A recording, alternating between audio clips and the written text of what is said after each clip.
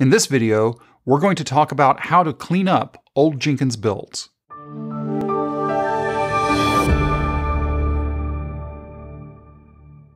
Are you new here? If you are, welcome. And if you are new here, you don't know who I am. My name is Darren Pope, and I'm a developer advocate for CloudBees. If you're an administrator of a Jenkins instance, you may find over time that some of your users have been keeping around huge numbers of builds. And if you want a highly performing Jenkins controller, you probably want to minimize the number of builds that are being retained. You could count on your actual job authors to remember to get rid of their history. But in reality, we know a lot of times people just don't do that. So today we're going to go through the basics of deleting old jobs, and also a way that was introduced in 2.222 that will make it even easier for you as an administrator of a Jenkins controller. So what we have here right now is a Jenkins controller. I'll go ahead and log in, and we will take a look and see what we have. This is just a basic Jenkins controller. It's running 2.263.3. We have an agent connected. We're going to start out by creating a test pipeline job.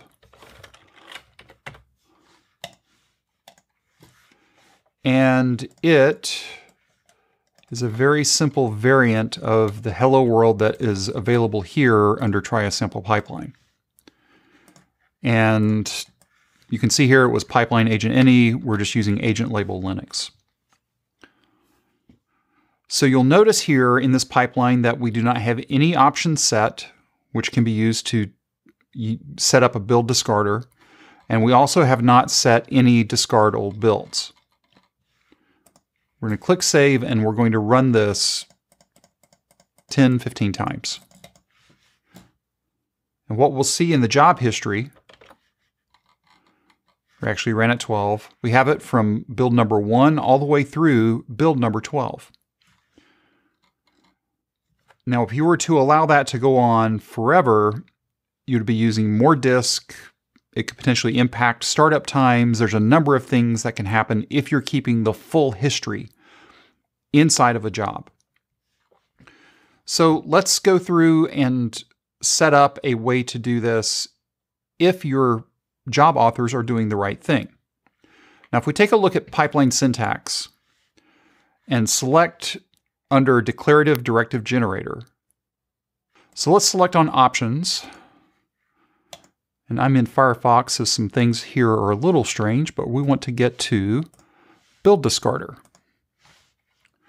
And then I'll say discard old builds. And I want to keep a maximum number of builds of 10. And I'm also going to go down to advanced, and the maximum number of builds that have artifacts, I'm also going to set that to 10. Now you could also do it by days, but I'm just going to do max number of builds. Your choice will be whatever you want to do. So if we say generate declarative directive, then here is the option that we can use to add that back into our pipeline. So let's modify our existing pipeline script to include this option. I'll push that in just to make it clean. So now this is going to rotate and only keep the last 10. Let's see what happens. So we have 1 through 12. I'm going to click on configure one more time just to make sure that there's our options, but notice we do not have the options set here. So I'm going to run this once to get the options set. So that was just a one-time run. You'll notice we'll go from 12 to 13.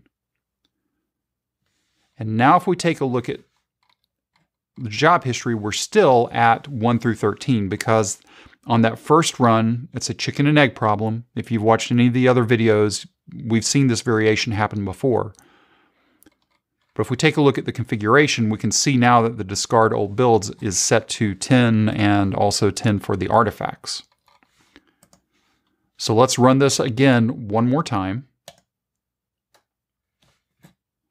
Now we have 14 through 4. So this is just the last 10 jobs that are retained. Now, this is all great and well and good when your job authors do the right thing and they remember to put in a buildDiscarder option. But what if your authors don't do that? What if you want to have a central way of managing the history for all of the jobs, not just pipeline, but any type of job that is on your controller? Well, in LTS 2.222.1, there was a new feature introduced. Let's go in and set the specific buildDiscarder. So we'll go to Manage Jenkins, Configure System. We'll go down to Global buildDiscarders. I'm going to say Add Specific buildDiscarder. I'm going to set this to a maximum number of 5. And I'm also going to set the max to 5 for artifacts. Let's click on Save. Now when we save this and we go back over and take a look at Test Pipeline, what we're going to see is we still have 10 here. Let's go and modify our job and remove the discard.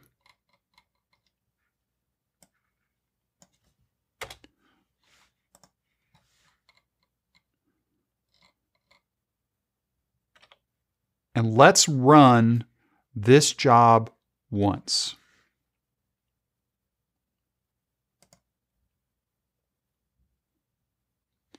You'll notice we have build 23. Let's click on Test Pipeline again here to refresh that history. And now we're down to 5.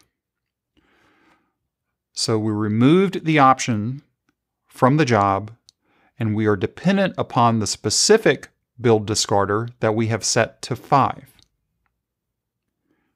But what if I want even less than 5?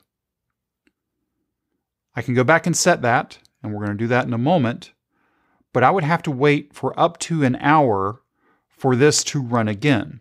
What if I wanted to force a run of the discarder? Well, we can do that. So let's click on Dashboard, Manage Jenkins, Configure System. Let's go ahead and first get this reconfigured to 3. Click Save. And then we have a small script console script to run. And this is documented in the pull request that added in this feature. We have an extension list lookup singleton for background global buildDiscarder. And then we do a do run on that. So before we actually run this, let's go back over and take a look at Test Pipeline. We have 5 entries here. Let's go back to Script Console. And let's run this once. And let's go back to Test Pipeline. And you can see now that we have cleaned this up, and now there are only 3 job history items that are left behind. Let's say our job is at a point where we want to keep the next job. Now, this example I'm going to show you is contrived. You would have to figure out how do you want to do this in real life. And you can do this with different job types. Since I'm working with pipeline, this is pipeline specific. I'm going to configure this job, and I want to keep the next job entry. So in order to do that, I'm going to add a new stage here. And in order to keep this through pipeline, I'm saying current build keep log equal to true. Now, since I'm operating on current build, I also have to include it in a script block. Again, this is a very contrived example. You would probably implement this differently. In fact, you would implement this differently, but I want you to see what will happen when you do have a kept job. So let's click on Save.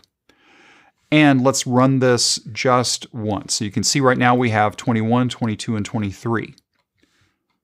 When we click on Build Now just once, we now have 24. There's a lock here, keep this build forever.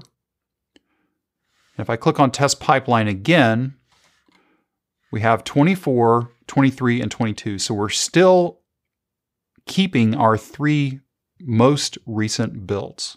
Now, we are going to remove that keep log from our job.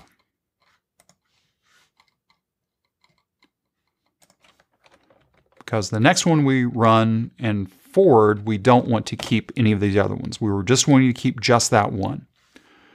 So let's click on Save. And just so you can see what's happening here, I'm going to run this once. We have 25, 24, 23. Let's click on this. So we have just 3. Now let me run it 2 more times. So 1 and 2.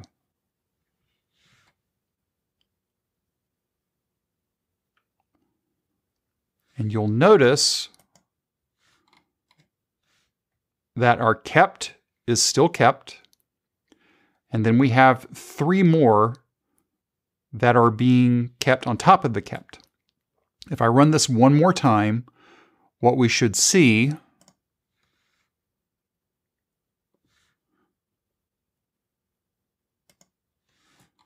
is now we have 24, and then 26, 27, and 28.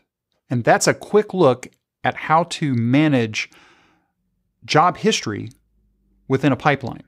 Now you can do this with multi-branch, you can do it with freestyle, you can do it with every job type.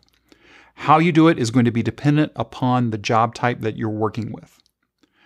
If you are a Jenkins administrator and your controllers have runaway jobs from a history perspective, then you need to speak with your users first and say, hey, we really want to try to keep these numbers reasonable. You'll talk to them as like, look, we're going to keep the last 10. If there are any builds that you need to keep, mark those as keep, but don't let them mark all of them keep, because that's one way that the system could be gamed. So we don't want that.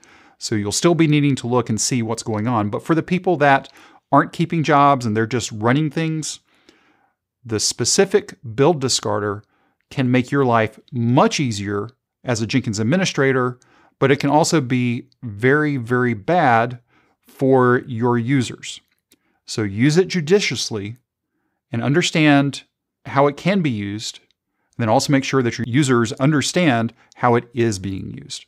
If you have any questions or comments, you can reach out to us on Twitter at CloudBeesDevs, or you can reach out directly to me on Twitter at Darren Pope. If this video was helpful to you, give us a thumbs up. And if you haven't subscribed to CloudBees TV yet, why not? Take a moment, click on that subscribe button, and then ring that bell, and you'll be notified anytime there is new content available on CloudBees TV. Thanks for watching, and we will see you in the next video.